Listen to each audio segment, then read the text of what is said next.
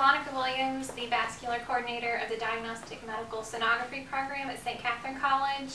We are a fully accredited program in addition to the college's accreditation.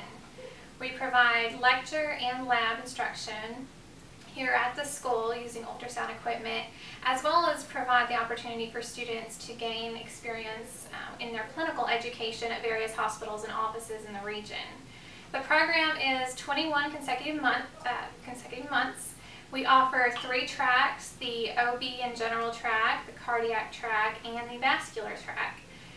Vascular sonography is used to evaluate for cardiovascular disease in the carotid arteries of the neck, for blood clots in the veins of the upper and lower extremities, also to detect any obstructions or other pathologies like aneurysms in the arterial system of the upper and lower extremities, as well as the abdomen.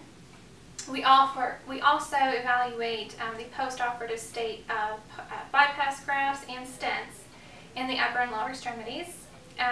Another thing that vascular sonography does is evaluate the blood flow in organs of the abdomen, such as the kidneys and the liver.